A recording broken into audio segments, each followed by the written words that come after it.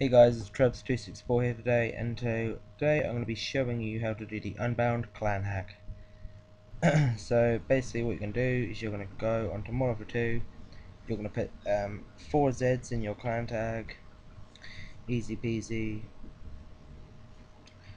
Put 4 Zs in your clan tag, and quit the game. Then put your memory stick in the PS3, your USB cruiser, put it in the PS3, and wait a minute, let me just get it in here, sorry about it. And just go to save data utility.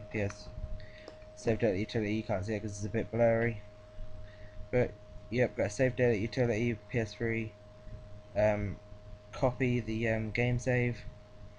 This there, copy the game save onto your USB cruiser. I've already done it once, so I had to copy it, but you won't have to. I had to overwrite it, but you won't have to because it's your first time. And then we're going to go over to the laptop. You need to download Hex Edit.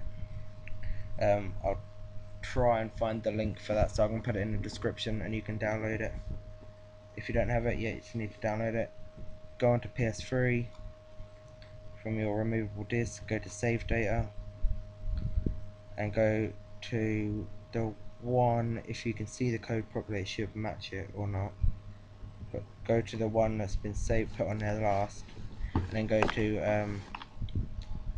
the MP one, the one I'm going on now, and then right click and then hex edit with it.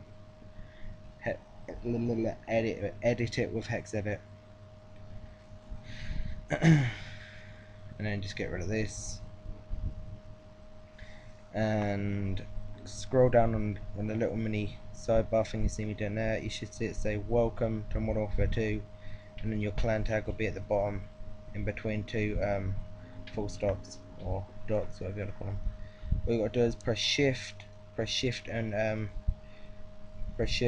and do the little funny little bracket thing, the one you can't do on Modern Warfare 2. You should see what one it is in the video, and then put 2 underscores and then shift again and the little mini bracket thing again. Sorry, I don't know what it's called. And then save it, save over it, and then get rid of that.